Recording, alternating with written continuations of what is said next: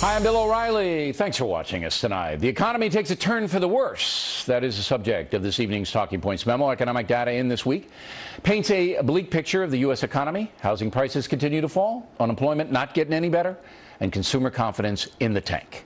All bad news for the Obama administration. No president since FDR has been reelected with economic data that bad. And then there's the $14 trillion plus debt. The mistake President Obama is making is that he believes the federal government can control economic growth. It can't. Only the private sector can. The president and Mr. Bush before him were correct in supplying taxpayer money to keep the banking system from collapsing. And Mr. Obama was also right in lending some American corporations cash to recover. As we reported last week, most of the TARP funds have now been paid back. But the president's overall economic philosophy is hurting the nation. He's spending far too much money on social justice and has not a clue on how to reform things like Medicare. And as you may know, Mr. Obama has not put forth any economic plan other than this.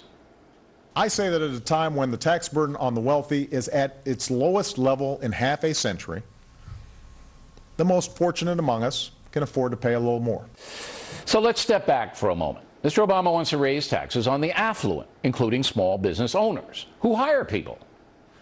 Does that make sense to you?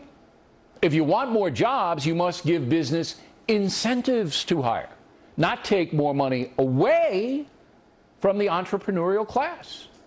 This week, Greece got whacked again. The country's bankrupt. Spain in big trouble. In Italy, right behind them. All of those economies essentially run by the governments. So is the economy of Cuba. How's that working out? Talking Points believes that Mr. Obama's passion for spending is damaging the American economy.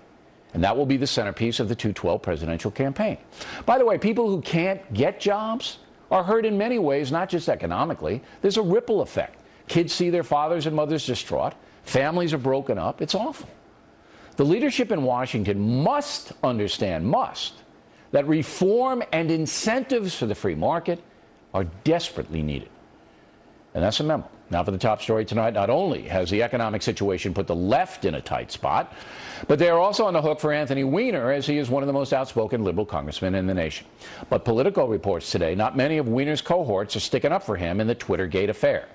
Joining us now from Washington to analyze all this, Laura Ingraham. So here's my first question. Even though the economy is shaky, and we just pointed it out, President Obama is still competing very well against his Republican opposition in the polls. Why do you think that's happening? Well, Bill, first of all, let's look back on the type of candidates the Republican Party has nominated, okay, in the last, several elections. It's been Bush, Bush 41, then it was Dole, then it was Bush 43 and McCain. No matter what you think of how they govern the country, none of them were particularly good at explaining economics to the people of this country. Not really, right? And so the Republicans have been saying, well, we need someone like Reagan. Well, yeah, we do. We need somebody who can talk beyond criticism of Obama, which is necessary.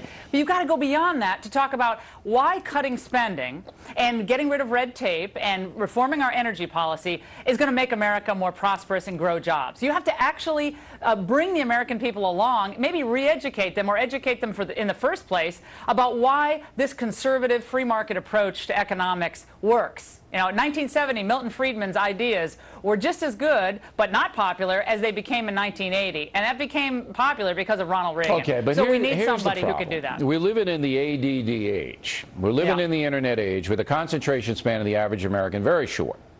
All right, now to explain macroeconomics is boring.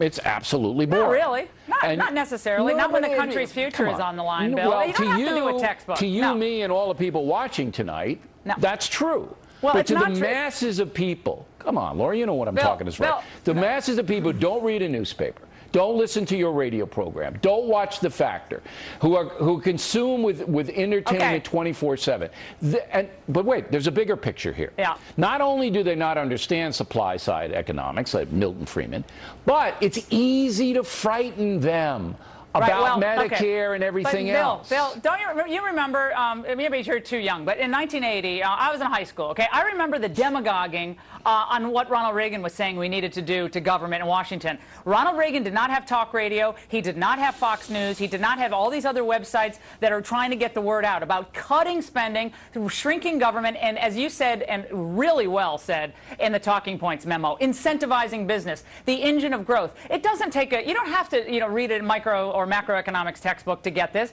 It's about saving America. We are losing this country. In 4 years, China could be a larger economy than ours. Moody's is about to downgrade our debt. This is disastrous for the American people and their way of life. But and we need people who can talk about this with We've passion. been saying it on this program. You've been saying it for more than a year, okay?